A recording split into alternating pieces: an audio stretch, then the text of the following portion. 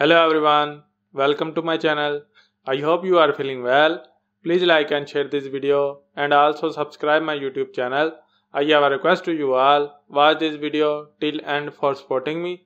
So let's start today's information. These are some updates on Dinar. The Central Bank of Iraq announced that its governor Ali Mohsen Ismail met yesterday, Monday, with the delegation from Iron Point Iconic. This company is one of the largest owners of data centers in the world and operates in more than 26 markets in the United States, Europe, and Asia, and the company owns data centers for the largest global technology companies with the development and operation of those centers, including Apple, Microsoft, Google, and Amazon.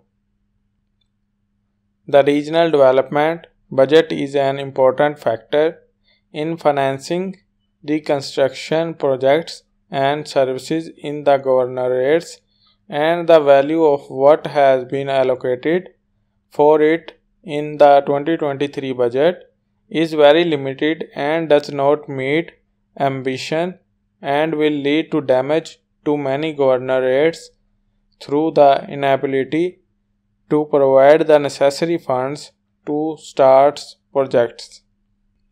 He added, the committee discussed another important issue, which is the allocations of ministries, and some of them were very scarce, for example, water resources and education, while other ministries received a large share of the budget, which requires a review of the mechanism for distributing funds according to principles that ensure the creation of dynamism in the application of programs.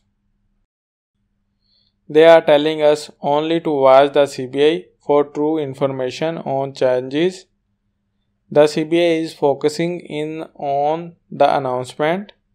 IMO, they are about to make an announcement of a new national currency with a new exchange rate and possibly the procedure on the float of the Iraqi Dinar internationally. This is the last phase. There is a heck of a lot of emphasis right now on the next 3 days. I know we are close. We know based on what Iraq is telling us that we are extremely close. Thanks for watching. Please like and share this video and also subscribe my YouTube channel.